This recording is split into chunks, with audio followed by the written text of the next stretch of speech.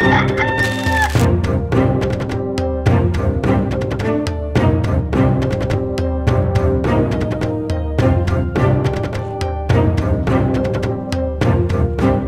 an artillery master, but few understand what I truly am. I'm a scientist and a mathematician. Well, how else do you think I could gauge the distance and trajectory of each shot, as well as how much powder is needed to propel a certain weight of shot to the target?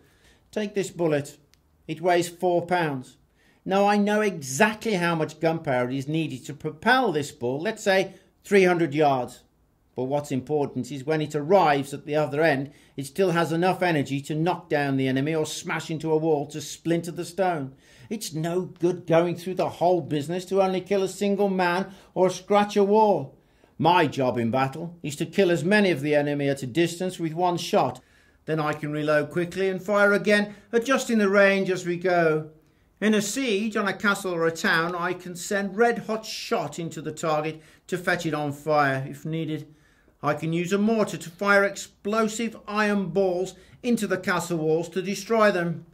I'm really lucky, you know. I get paid a fortune to do this job, and I really get to have lots of fun.